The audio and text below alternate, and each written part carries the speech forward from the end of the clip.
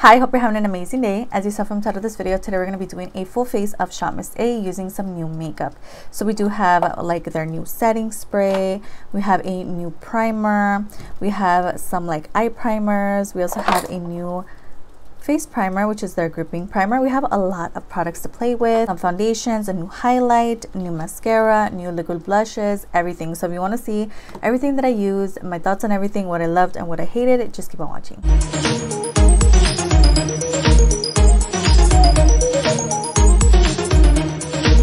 Alrighty, so we're going to start off with this product first, the AOA Studio Sculpt My Brow Clear Pomade, which is meant to smooth, hold, and shape the brows. It says to apply a small amount using a brow brush or spoolie, brush through the brow shape and style brows into place. So this is what we're going to go ahead and take first.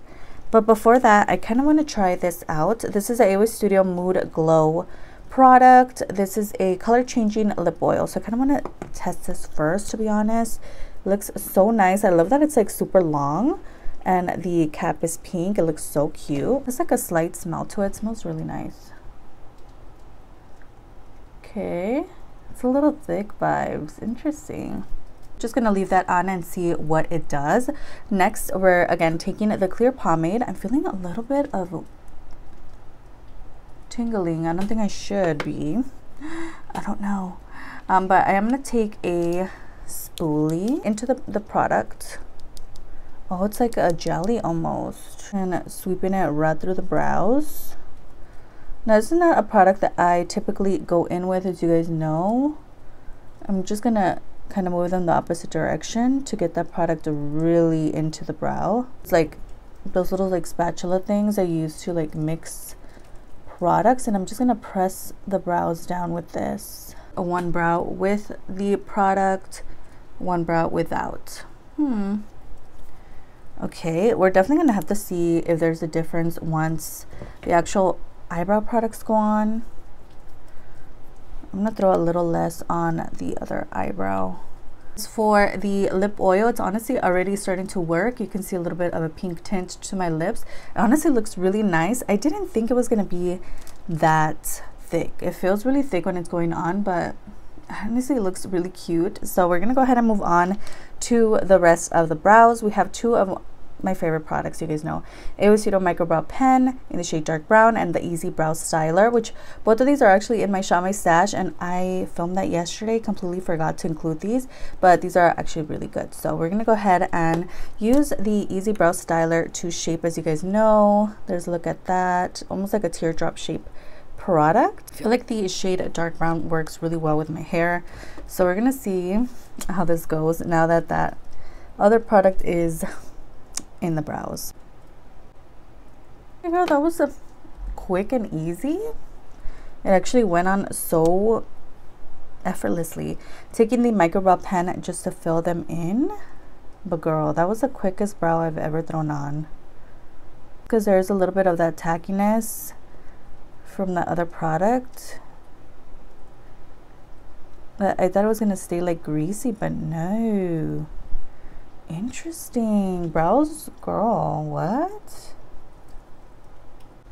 Wow, brows are looking pretty good, to be honest. That was so quick and easy. So for primer, I did go ahead and pick up two different ones. We have the No Pore Face Primer, which this is actually the one that I was trying to get the last Shop Miss A haul, gosh, a long time ago, because they had repackaged it. They sent me the same product. I believe it's just the same product. It's probably just a little more updated, but yeah, there's a look at the old packaging versus the new packaging. I do want to do a couple comparisons with this product over on my TikTok, so definitely follow me over there if you want to watch that. We also have the AOA Studio Cosmic Cowgirl Skin Grip Primer.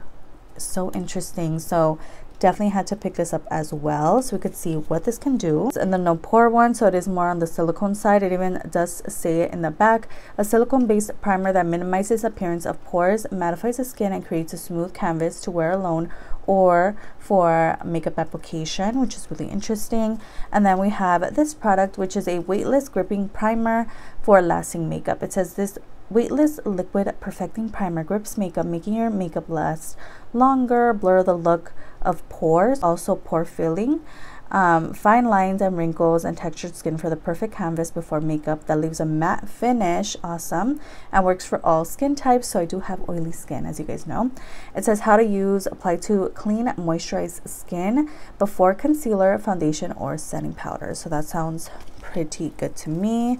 So interesting. Let me know if yours looks like this, or did mine just like get squished. Interesting. So there's like a white moment. It has like the slightest scent to it. Ooh. Oh, it smells like the Clean Slate primer if you own that one.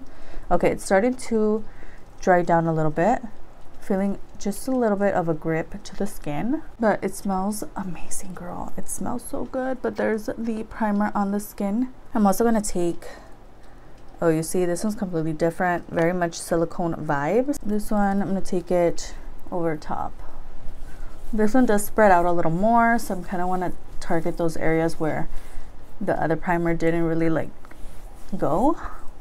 And I'm shocked that the no pore primer is not peeling over top the gripping. You guys know, as a gripping primer, they tend to dry down, be more on that sticky side. So products like this would peel over top, but no, it's actually going on really nicely over top. All right, so we do have two different foundations here.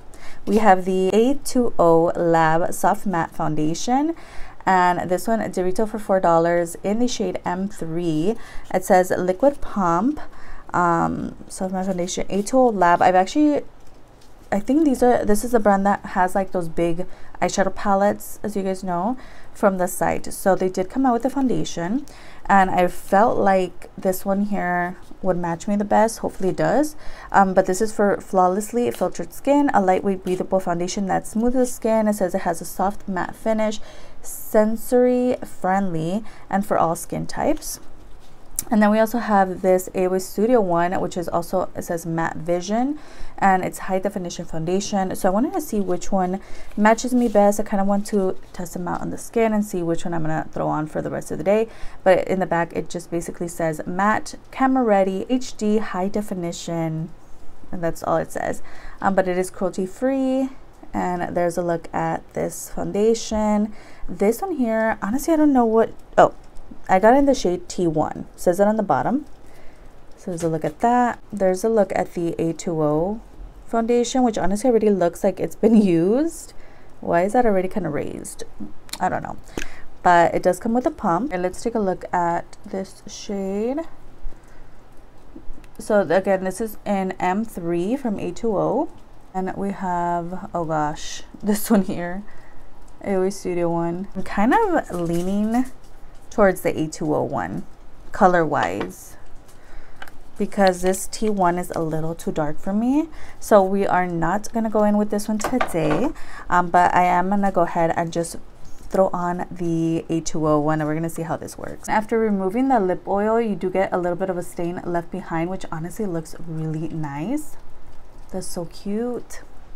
I think it even has a little bit of a plumping effect into it. I need to research, but it literally felt like it was kind of like stinging a little bit. Nothing crazy, but my lips do look a little bigger. Or is it just me? I don't know. Well, let's blend it in so quick and easy, and the color honestly is looking pretty good.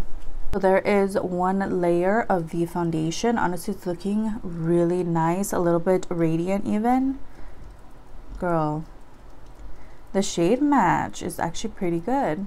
I am going to build it up just a little bit. So I'm going to take more and just kind of target those like center areas. I want to see how much I can build this up. All right, and there is layer number 2. Ooh, that looks so nice. I'm really impressed. So we're gonna see how this wears throughout the day, but honestly this looks, I'm like blown away right now. Next we have a cream blush. We actually have two different ones here. We have the AOA Studio Color Flush Liquid Blush, which you guys know I own a couple of like orangey shades. They did come out with a little bit of a like pink kind of moment, which is this one here in the shade Golden Oak. It looks stunning. And then they also did come out with a couple other shades as well. And I did pick up one more shade, which is more on the deeper side that we have for this side of the face. So I'm just gonna throw a little bit on. Let's go ahead and blend it in. Ooh. Oh, this is pigmented, girl. That looks stunning. I also have this a Venetian Romance Creamy Blush, and this one here is in the shade Vanity, which I also do own a more like purple tone, but this is definitely more on the vibrant pink side. So I'm going to take that on my finger, and these are extremely pigmented as well. So let's see how this shade looks on this side. Definitely, if you're on the market for a cream blush, these are super inexpensive. Both of them are honestly amazing.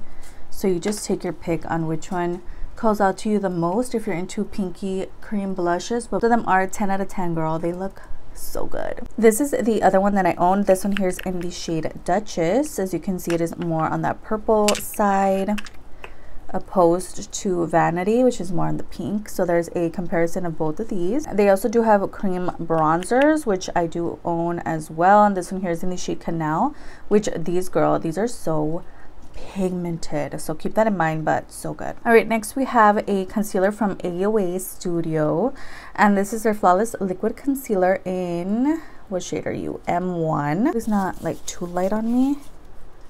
Ooh. Yeah, it's looking a little light vibes. Let me go ahead and blend in this side here.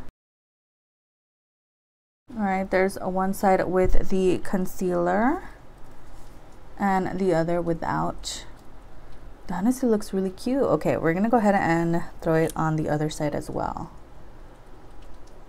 but it is a tad light for me and my preferences when it comes to concealers, but it honestly looks really nice, and it did brighten up that area. I also went ahead and picked up some of their new eyeshadow primers, so I'm just going to go ahead and throw a little bit over top. So first off, we have the AOA Studio Soft Base Nude Eye Primer. I don't know why I purchased these. I literally decluttered all my other primers for my eyes, but I don't know. We're going to go ahead and see what this can do. This is meant to control oils, prevents fading and creasing. It also does boost colors, long wearing, smoothing, and it is vegan as well. There's a look at that. It looks clear. No. So I'm going to throw some of that on this side here. Oh, it is like drippy vibes, so it's a little messy. Let me go ahead and blend that right in. And I like to do this over top a like wet foundation, so it doesn't get all like weird and mushy over top like powdered skin. I don't know. We also have the AOA Studio Shadow Stay eyeshadow primer, both of them from AOA. No, this is the A+, and this is the just AOA Studio one here, and this one here is in the shade Natural.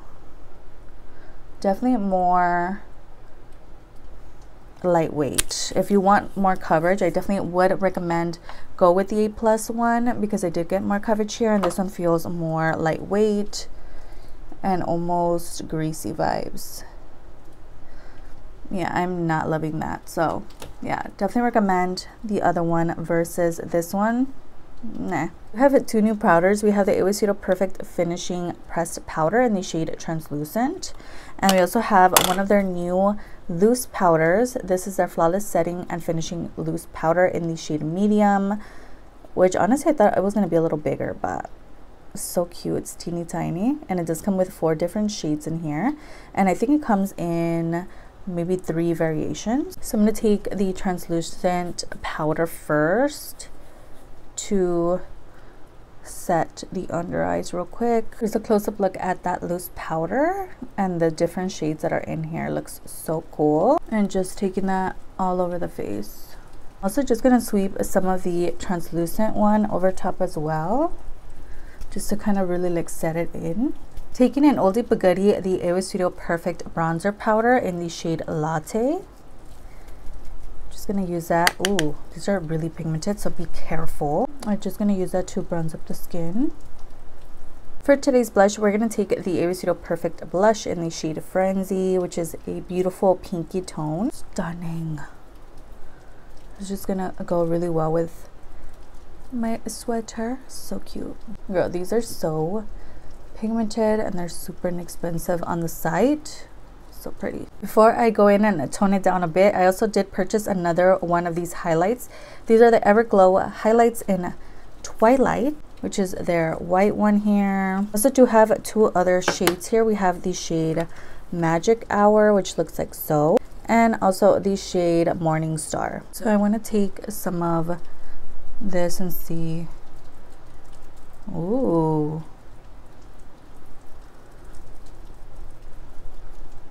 That's so nice. This is definitely not my most favorite highlight formula. I've mentioned it in a couple other videos, but it's honestly really up there. It's nice. It's pigmented. It was really quick and easy to throw on. Ooh, and I'm telling you, it comes in various colors. Stunning. So I did go ahead and fill in the brows just a little bit, just to kind of perfect them a bit. We're gonna go ahead and take the Easy Brow Gel in the shade Dark Brown just to set them over top a little bit, because I don't want my brows to look too brown. For today's eyeshadow, I do have the Oldie But Goodie AOA Studio eyeshadow trio. This one here is in the shade Peace and Love, which is definitely the one with the more like pinky tones, and this also is all like shimmer shades, so no mattes today. And I also do have one of the Magical Girl liquid eyeshadows from AOA Studio in the shade Kira, which looks to be such a beautiful tone, so just to throw over top. And we're gonna see how this works as well. I love the packaging, how it looks like almost slanted. It looks really cute. I'm gonna go right in with a deep shimmer and just start like blending that out. Oh, I am getting fallout, which is expected to the shimmer shade. I'm just gonna go ahead and take this shade here on the lid, just to kind of prep it before that liquid shadow goes on. And it is raining outside. If you hear water, that's what's going on. Taking some of that liquid shadow right over top. And I kind of want to like blend that right in. For liquid liner, I did go ahead and pick up two liquid liners. We have the AOA Studio liquid eyeliner from the Cosmic Cowgirl line, which looks like that. And we also have the Magical Girl liquid liner. So interesting. Not my most favorite type of eyeliner to throw on, but there's a look at this applicator here. They're probably the same. So this is all one dip. I haven't even dipped back into that little pot. All right, so there's the Cosmic Cowgirl side. Now let's see if I can mimic it on the other with the Magical Girl side. This one's definitely more elongated, like it looks longer. There is the Magical Girl side. I honestly feel like this one here on this side is definitely more messy. The formula is definitely different from what I felt as I was applying them, but both of them are really cute if you're looking for an eyeliner. For me, I definitely prefer the Cosmic Girl applicator. I feel like it's much smaller, and honestly, I'm surprised I prefer this one more, but it's just more controlled, and I really like the formula of this one way more. So I'm gonna go ahead and kind of like shape them out so they could look similar vibes, because they're looking a little different. But definitely this one looks way more clean and just more crisp, opposed to this one. It just feels a little more messy vibes. We have two mascaras here. Both of them are actually repurchases. The Tall Lash Mascara, as you guys recall, I think they actually did change the packaging up a bit, but this is their Lengthening Precision Wand Mascara in the shade Dark Brown. I forgot I bought it in dark brown. We also have the AOA Studio Curl Mascara, which is also a lifting mascara, repurchase. I'm going to show you guys this one here, but I'm not going to use it because they are different. I forgot that I purchased it in dark brown, but this one is very interesting. Comes with a plastic kind of moment, teeny tiny little bristles. But again, I'm not going to use this today because I completely forgot I bought it in dark brown. So we're going to stick with the curl mascara, but I am going to curl my lashes up a bit. So if you've never seen this one here, oh wow, there's a look at the wand. Super curved. Look at that mascara. I don't remember the actual wand being this curved, but interesting. I'm gonna go ahead and throw on the falsies at the end, but we do have a couple of products here to throw on. First off, Ebony New York Auto Lip Liner in the shade Brown as always. All right, next taking the Venetian Romance lipstick here in the shade Folly. And girl, this packaging, I feel like they really stepped it up. Like you have to like twist it. It does retail for $188, but twist it, and then there's the lipstick. And the actual like product itself is a little weighted. There's a shade Folly, looks stunning. Oh, it's really matte. Girl. Ooh. There's a shade there. Like no moisture at all. Which honestly could be a good thing so it doesn't move. But it is a little drying. As you can tell, it's already getting into my fine like creases on the lips and such. But girl, this shade combination looks stunning. I'm gonna throw on some gloss. I'm taking the Candy Pop lip gloss in the shade Bubble. And again, I am gonna throw on falsies, but I'm just gonna go ahead and set the face using the Lock In Your Makeup setting spray. It is a new and improved setting spray. As you guys know, I do have my old one right next to me. Let me grab it. Look at this one here. This is the A+ Oil Control setting spray, which honestly didn't really do much, but this is also from A+, but I believe this one is just like a new and improved formula. And it says, after applying your makeup, shake the bottle well, hold A+ setting spray 10 inches from your face and spray several times and allow to dry. So yeah, there's a difference of these two. Making it, I heard a lot of good things about this setting spray as well, and girl, it took a while to get it because it was out of stock for a long time, but finally it's here. It does go along with the primer, part of that like purple line, as well as the base. So cute. Oh, it smells pretty good. It smells like their other setting spray. I'm just gonna let that dry. Okay guys, so this is the final look. Let me know your thoughts down below. I honestly really much enjoyed everything that we used today. Everything looks so good. Foundation honestly looks really nice, like a nice color match, I feel. And the powder is also really amazing. So a lot of these products honestly worked out really well. I will be updating you guys on all of these products in an upcoming video, so definitely stick around, subscribe. If you want to see some of my past Shamase videos, I'm going to have them linked down below. If you didn't watch my haul video, it's going to be down there as well. So yeah, super exciting. I really love how everything came out, and I'll definitely be updating you guys in future videos on how all of this wore, what's going on, what's happening, how I like these products, and I will be ranking them soon as well. So of course, don't forget to like and subscribe before you leave, and I'll see you guys in the next one. Bye.